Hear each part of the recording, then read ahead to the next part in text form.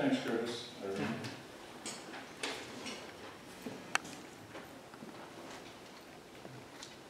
So you've probably figured out the topic today is needlessness. And you might wonder, well, who cares? Who's needless? I'm not. I've got needs. I need my needs met. And of course, that's the cultural story we've been handed. Do you realize how much the culture has domesticated us into believing that we actually need certain things? And that's a story. It is nothing but a story.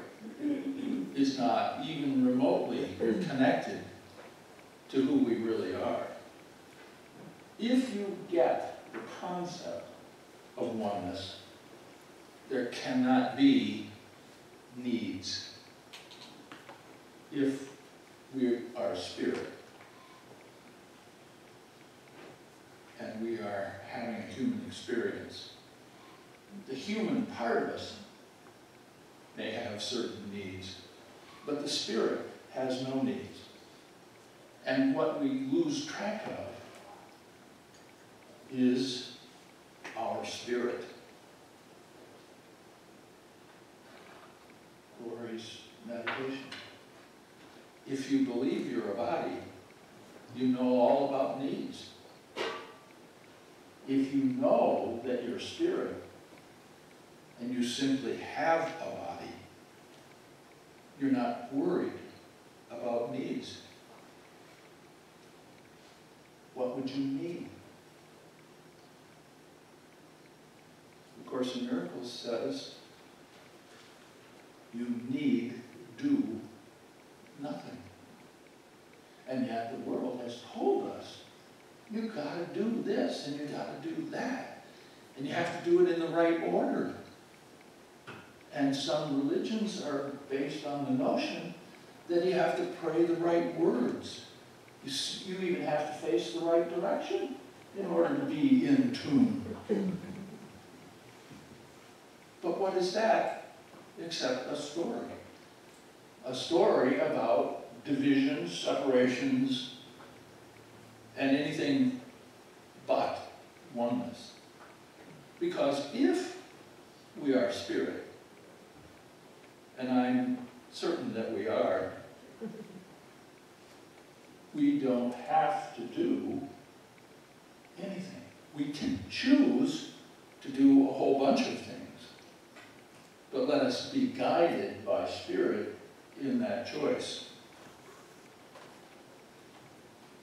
One of the things that we've been talking about the last few weeks, and will continue, is spirituality and its impact on how the world operates. What's going on in the world today is anything but oneness. It's nothing but separation and judgment. We see the other as different and even, heaven forbid, wrong. We judge people as wrong because they are different. And what's wrong with that operational standpoint is that it doesn't work very well.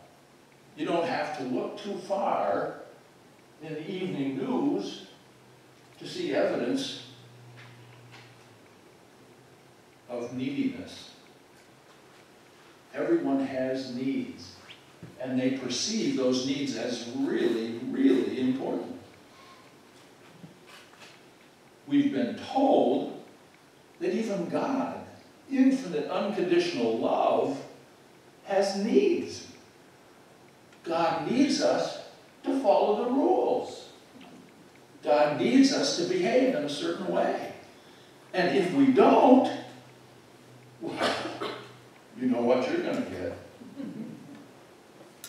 40 lashes with a wet noodle, or worse. And that is part of this acculturation that we've been blessed with.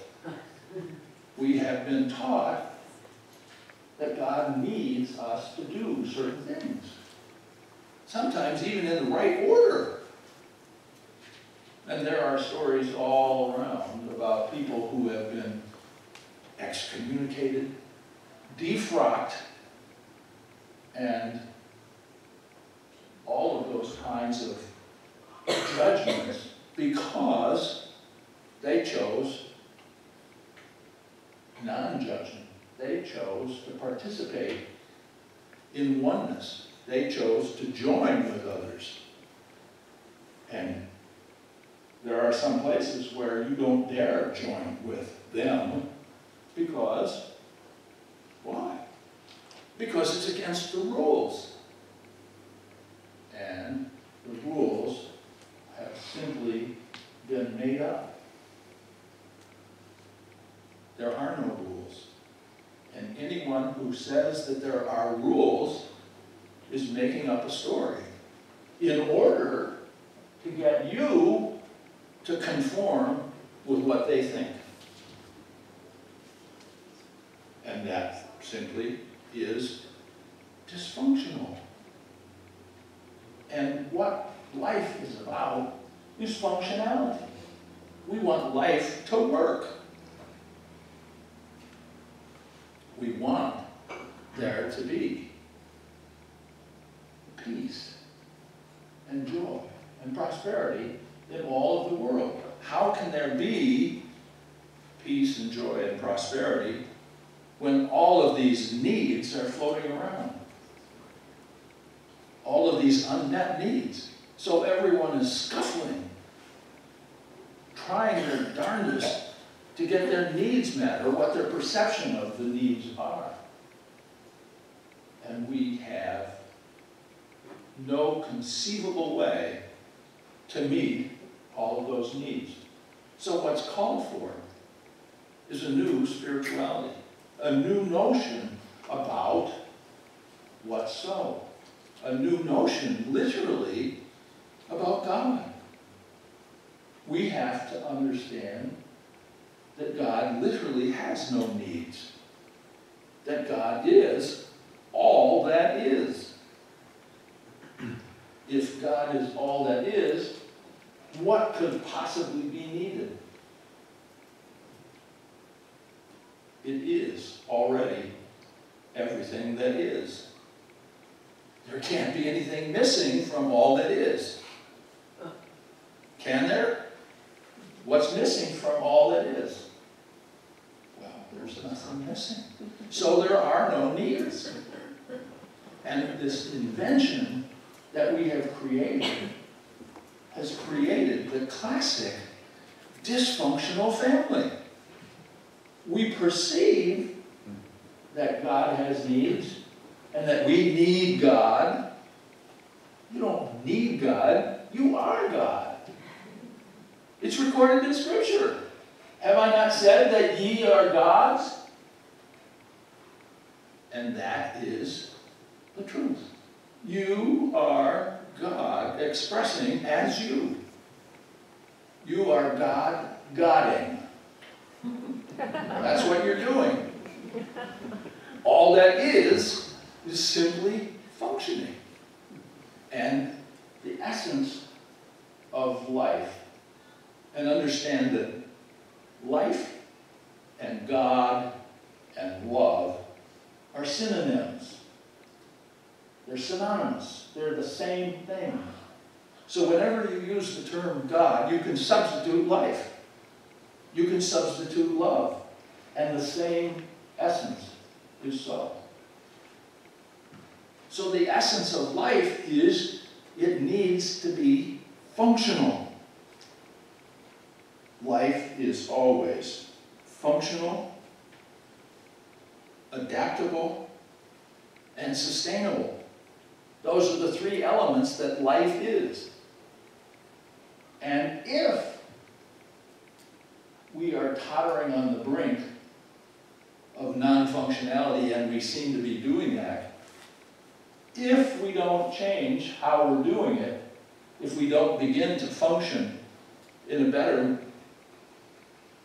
more coherent fashion, there will be a great adaptation. And it might be an adaptation that we actually don't like very much, because life adapts. Life takes care of itself. That is the very essence of life itself. So it's up to us to create a spirituality, a concept of God that actually functions, that actually works. Because to the extent that we have an existing notion about God, we can see whether it's working. Is there peace and joy and goodwill among nations? I don't think so. And why is that?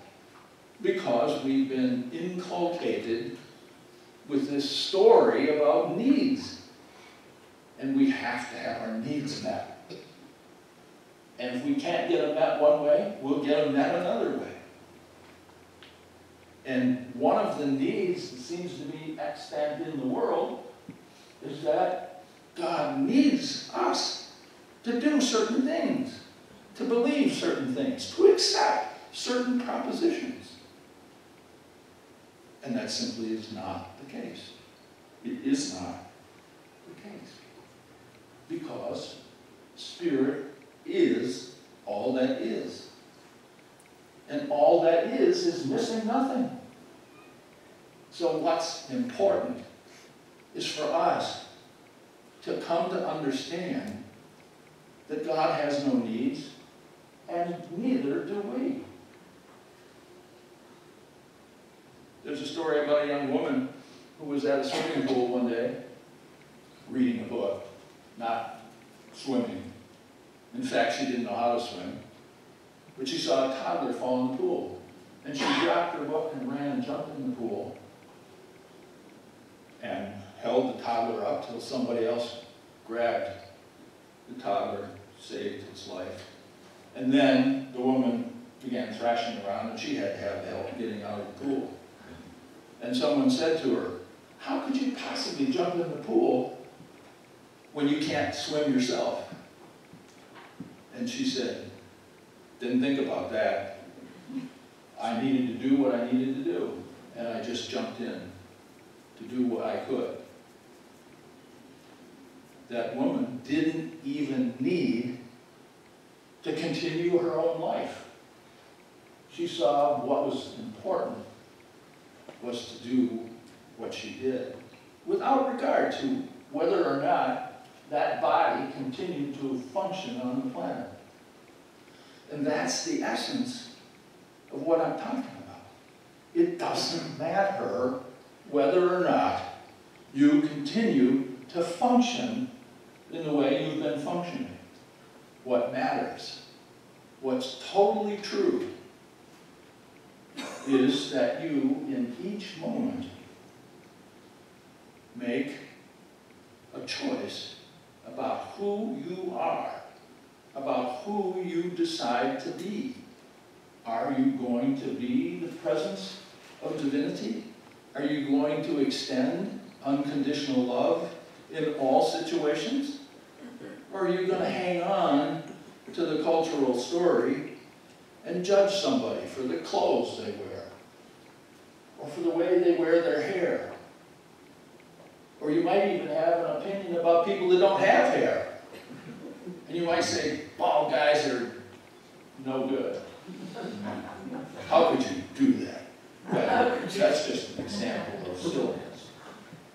And what I'm saying is, judgment is inappropriate. Because we are spirit having a human experience. So we really need a new theology. We need a theology that suggests that God and life and love are the same thing. And that God and life and love have no needs. And when we begin to function in a way that is sustainable, in a way that brings peace, joy, and goodwill toward men into presence, into existence, then we will have accomplished our mission. We can't simply continue along the way we have. And we will not succeed by making others wrong. We cannot pick up a stick and go to other places of worship and beat down the door and say, "You guys are all wrong, don't you get it?" You can imagine how unfunctional that would be. So what we're really talking about is being in the way that changes the energy in the world. Because that is the way the world will change. There has to be an attractor field of higher energy. So it's up to us to energize this grander version of humanity that sees humanity as simply an expression of divinity, simply acting in ways that are supportive of life or not so much. But we're not going to beat people up for not being in tune. We're simply going to be the tuning fork. We are going to emanate a different vibration into the world, and that in itself will take care of all of the problems. We will walk this earth without any sense of judging. We will walk this earth without any sense of needing anything. You can choose and you can do, but don't do it out of a perceived need. Do it because it is the statement that you are making about who you are choosing to be. You know, it's been reported in many of the world's religions that there is a judgment day. And that you will be finally judged. And everybody's worried about being judged deficient. And I say to you, yes, there is a final judgment, and it occurs every moment. Every moment. And that judgment comes from what it is that you choose to think, say, or do. Because whatever it is that you think, say, or do, that is, in that moment, a final judgment that you have about yourself. So whatever it is that you do, it is consistent with your judgment about yourself.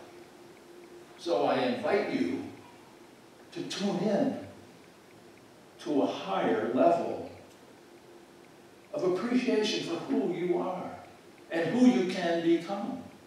You can become an even grander version of yourself.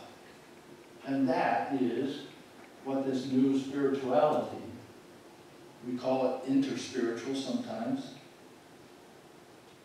that's what it's about. Be better than you've been before. Be closer to a vibrational connection with the divine. Because that's what you are. And when you don't do that, you're just announcing what your opinion of yourself really is. Every action, every thought you think, every word you speak, everything you do is simply a judgment that you have about who you are. So I invite you to expand your definition of yourself. Take on the notion that you chosen one, because you are. You are God, Godding. Be that. Do that. And everything changes. So it's your choice, and it's open mic time.